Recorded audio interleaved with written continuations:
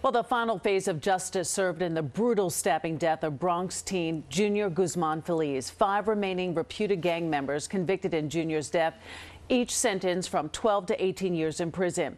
All of the men pled guilty to manslaughter and for dragging Junior out of a bodega in 2018 so fellow gang members could stab him. Eyewitness News reporter Marcus Solis was inside the courtroom for the sentencing.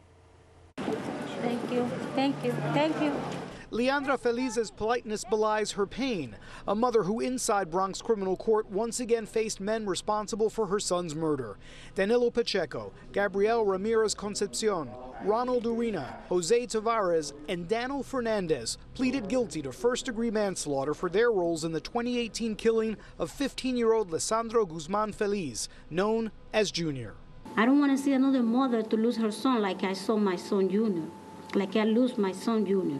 The way Junior died, caught on surveillance video, shocked the city and the nation. Running into a bodega, trying to escape a mob intent on killing a rival gang member. Guzman was dragged outside, stabbed and slashed with a machete. But the teen was not in a gang, actually a member of the NYPD Explorer program.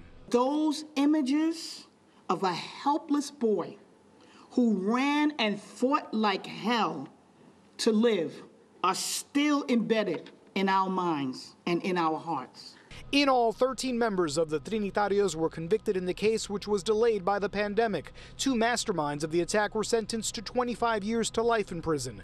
Today's final group was sentenced to 12 to 18 years for chasing and handing Guzman over to his killers. The guy was dragging a child, screaming, and stood by. How could you ever say you didn't know it was going to happen that way? The DA saying she hopes the arrest, conviction, and sentencing of 13 men serves as a warning to anyone involved in or contemplating gang life.